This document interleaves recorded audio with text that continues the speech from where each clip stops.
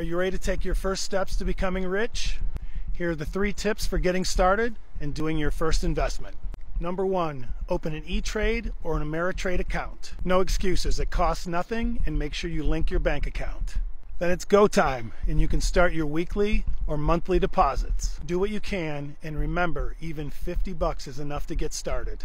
Number 2, set up your Roth IRA inside the new account. It's super easy, and you'll want to max out the Roth IRA first. In 2023, that'll be the first $6,500 you deposit and invest. The best part is these funds will be tax-free forever.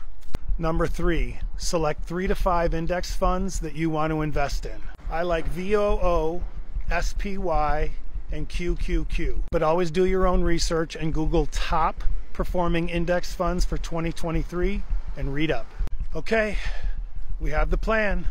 Let's go.